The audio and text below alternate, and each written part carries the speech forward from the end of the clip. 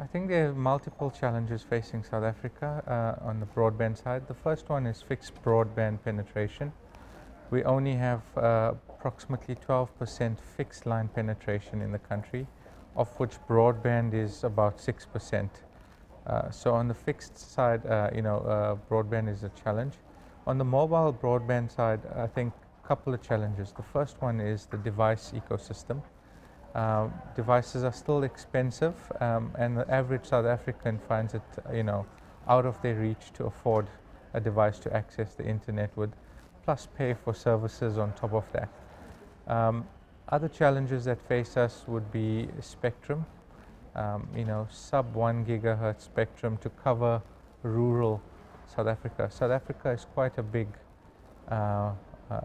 geography, and people are, concentrated in some areas, but a lot of people live in the countryside, and to get mobile broadband to them is expensive, and we need sub 1 gig spectrum.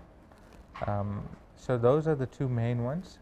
I think if I had to think about the last one, education in South Africa plays a big part around mobile broadband adoption as well, and that's where we need to ensure that the country is educated at a level that can understand and use the technology.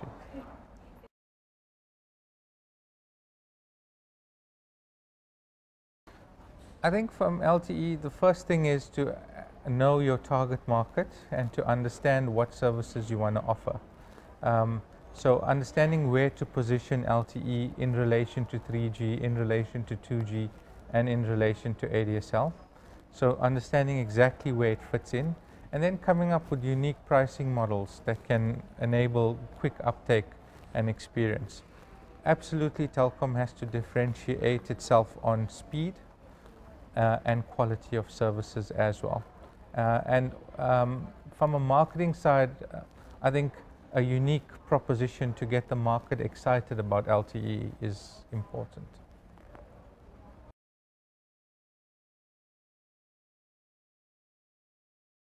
So Huawei provides Telkom Mobile with complete mobile solution today. The whole entire core network is Huawei based, as well as the 2G and 3G deployment is Huawei based. We are now engaging Huawei to deploy LTE, and we have opted to use the TD LTE based on the 2300 megahertz spectrum. Because we have quite an abundant amount of spectrum, and we believe that the TD LTE is suited towards broadband because you can have asymmetric traffic distribution in terms of upload and download. You don't have to use up your spectrum for upload half and download half. You can decide how you want to configure the upload and download, because 90% of mobile broadband, or I would say 80% of mobile broadband traffic is on the downlink and 20% is on the uplink.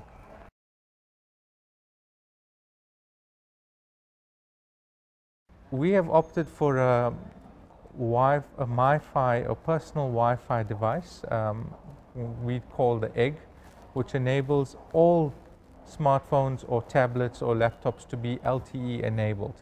Because if you create a Wi-Fi hotspot around you with an LTE carrier, your ordinary device can get LTE speeds.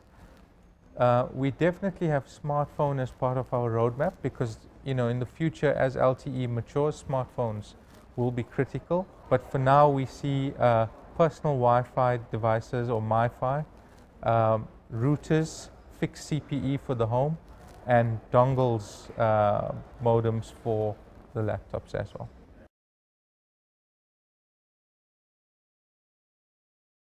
I think careful design and planning is really important, understanding what you want the network to achieve.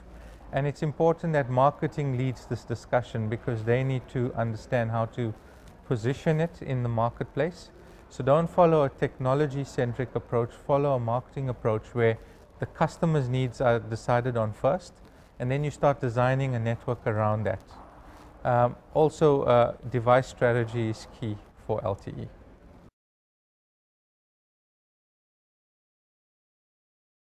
Look, I think our expectations are high. We've visited a few markets now in Asia. We've been to Japan with SoftBank. We've also been to visit China Mobile in the various cities. And so far, the results that I've seen there are very encouraging. So we have raised our expectations now that we can achieve the same, if not better, results. We're confident that the design of the network and the strategy is solid. We also have set up 6 LTE sites already that's working in South Africa, and we're getting very good performance so far from them. And we're now ready to start the full deployment.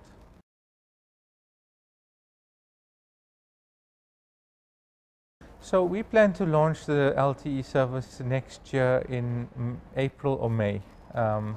And we, as I said, plan to launch it in the TD LTE space, and it's an overlay network on our 3G and 2G network that's deployed.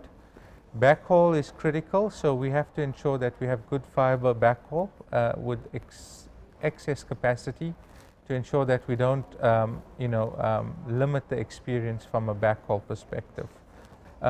In the meantime, the network is focused on the metropolitan areas where there's high traffic and high demand for broadband services, and we're using our current 3G demand and our fixed line demand, because we're also a fixed line network, for ADSL services to gauge where to deploy. So we know where the big demand is, and that's where we're going to focus the deployment.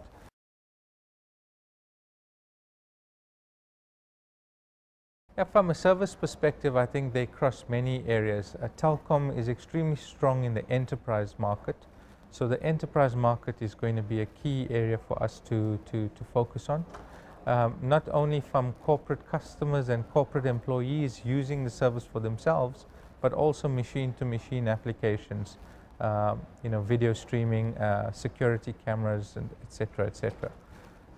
From a consumer perspective, I think fast and convenient mobile broadband access is what we're looking for.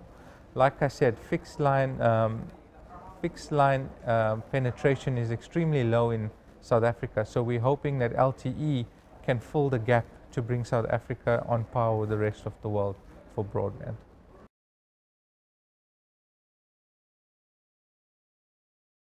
So I think, if you have to look at the South African market, it's quite segmented.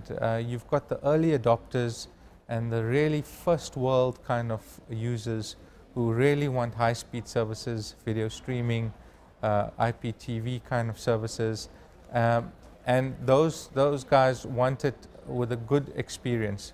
Right now, the ADSL network in South Africa can achieve up to 10 megabits per second, and we're now upgrading it to 40 megabits per second.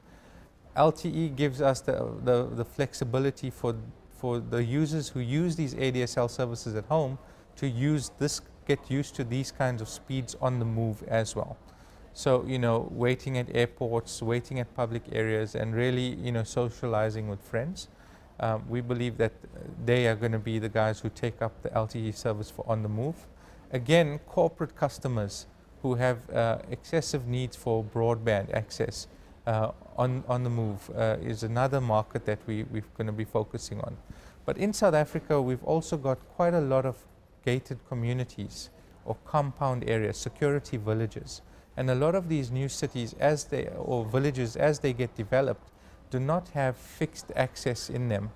And those customers are looking for good quality, stable broadband solutions that will provide them the same access that their counterparts in more established areas are experiencing where there is ADSL.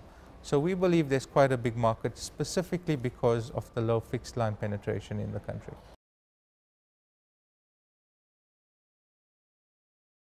Okay, so the TD, firstly, the advantage that we have is that we have in excess of 60 megahertz of spectrum, which is quite a lot of spectrum. It allows us to use 3 carriers of 20 megahertz each, which obviously then reduces the signal to noise ratio or increases the signal to noise ratio, which means less interference. So from that perspective, the quality that we can deploy is better. Also from a bandwidth perspective and capacity perspective, we believe that the 2300 band allows us to offer more bandwidth and more capacity, more speed. Also, the fact that we can structure uplink and downlink would give customers a better experience for video applications, which is what most South Africans are consuming today on broadband services.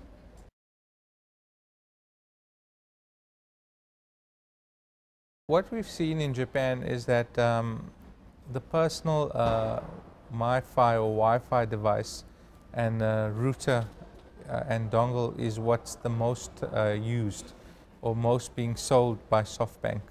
And it's a simple strategy because a lot of consumers already have iPads and already have iPhones and Samsung smartphones, etc.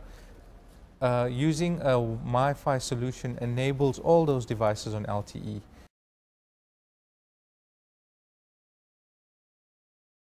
I think, like I said, I think telemetry or machine-to-machine applications are quite possible. You know, transportation companies can now use LTE in their vehicles to offer customers a better experience for wireless. You got cars that could now be have built-in LTE in them, that when they drive in the city, they have rich access to media and content for the passengers.